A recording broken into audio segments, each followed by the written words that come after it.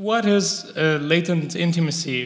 We have been trying to answer this question during these past couple of weeks. I didn't know when I was coming here.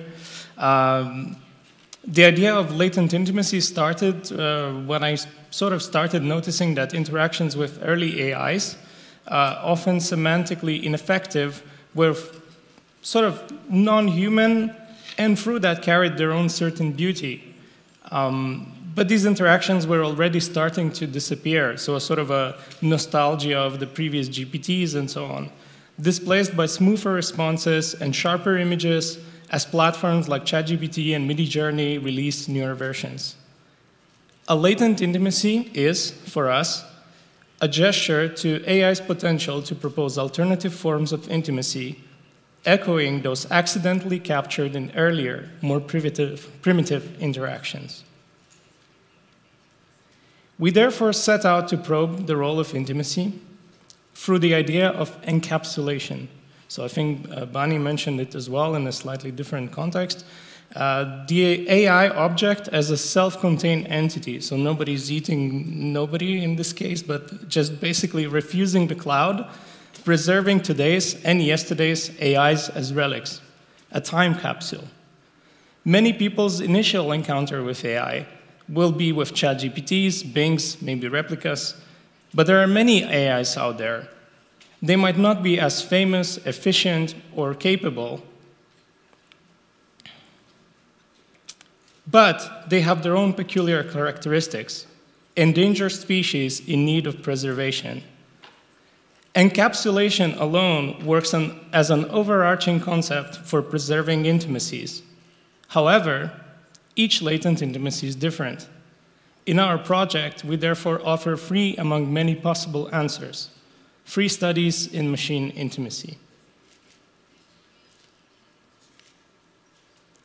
Attempting to encapsulate the role of intimacy in AI, we first turn to the question of vulnerability. How do machines manifest vulnerability? The datasets that train AI systems are made of people, a compilation of our endlessly diverse, endlessly biased interpretations of the world. Depending on our stance, we could extend to AI the label of collective intelligence, affording it respect as a digital mirror of our common humanity. Machines, like humans constituting them, are vulnerable. Foregrounding humans in the data, championing the glitches and semantic incoherences that send our minds somewhere else, paradoxically, create and sustain space for human-machine intimacies.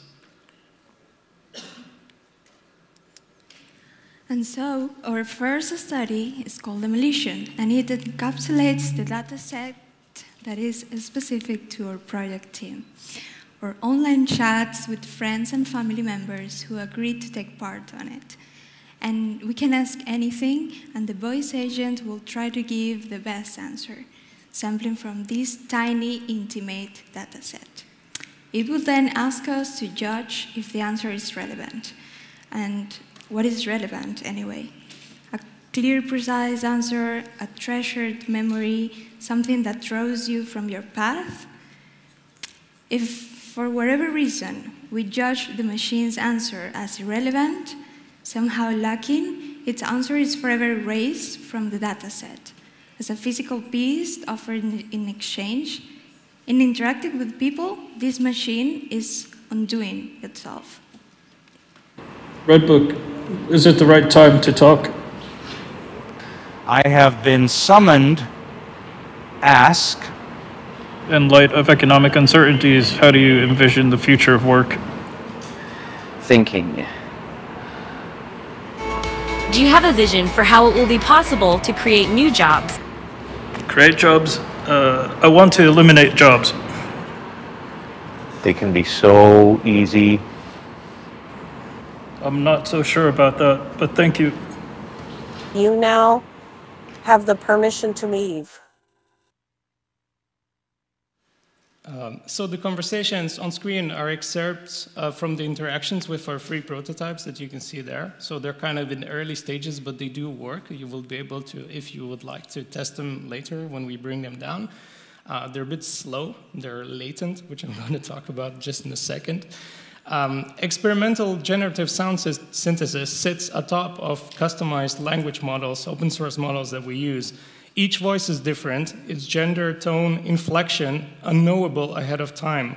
It might generate something that doesn't make sense at all. Individuals summoned from the dataset within a sort of aura of presence that extends beyond the machine itself. Our study starts, therefore, our second study starts with the question, how can we build intimacy around machines as well as with machines? Our attempt is through protocol. And so the second one is the Red Book, and it was inspired by a musical Mexican children's game and also by our interview with an intimacy coordinator, which is a person tasked with ensuring the comfort of actors when they're shooting intimate scenes in movies or whatever media. And in this one, you engage with the Red Book by asking it for permission to start the interaction. And once it has accepted your request, then you are permitted to ask the book as many questions as you wish, though some may linger unanswered. And as the interaction draws to a close, the designated speaker requests permission to leave. So to fail to do so is a breach of this protocol that creates its intimacy, suggesting that there is a lack of regard for the exchange. Our third and final study approaches intimacy through latency. In a normal conversation, latency would disrupt the natural flow of a dialogue, leading to misunderstandings and awkward pauses. But actual distance cannot be avoided. We cannot remain attached 24/7. The subject of your intimacy will not always be nearby. They will not be available on demand. So when presence is limited, moments are planned and cherished. And so the cat is this tiny AI narrator that looks at the world and then translates what it sees to a human language. So the cat's device takes an hour to load and roughly 40 minutes to compute a text describing a randomly taken image. So the AI outputs are around 10 short texts spoken aloud, the things that it has seen during a day, and capturing everyday moments from a viewpoint other than your own. And well, we actually seek connection, closeness, and this device forces us to wait. So rather than the internet's unending streams of text and images, cats savors the implied spaces of the in-betweens. So what kind of things would you show it, and where would you take it to?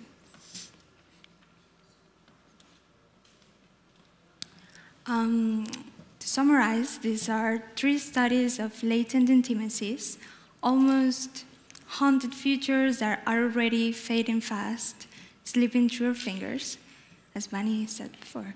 And they may not look intimate in their shape, but these broad studies, or studies in rawness, reflect what we thought we knew about intimacy through the capabilities and limitations of these 3 self-hosted, open-source language and speech synthesis models. Their purpose or functional application may not be clear, but they are thought to make tangible. They are here and they work, and therefore they are possible. It's possible to think AI in these ways. And so intimacy through vulnerability, or intimacy through protocol, or intimacy through latency. They might not be precise or fast or efficient, but we wonder, like, do they really need to be that way? And so, yeah, this is latent intimacies. For those who are wondering what latent intimacies are, well, we finally can answer the question. Latent intimacies are Paulina, Yanire, Moises, Justin, Valeria, myself, and Marbles the cat. Thank you, Marbles.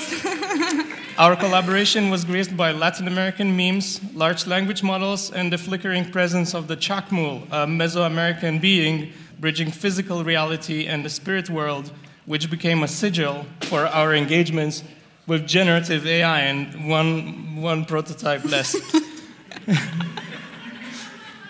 Find more about our project. This is like GitHub, but it also includes a description. We posted all the code online. We hope that we will have opportunities to push this project further. It was very ambitious for the 2 weeks that we had, but I'm happy that we pulled it off to a certain extent. And everything, like manuals, everything will be linked there. And by all means, obviously, reach out if you're interested. So we'd love to hear from you. Thank you very much.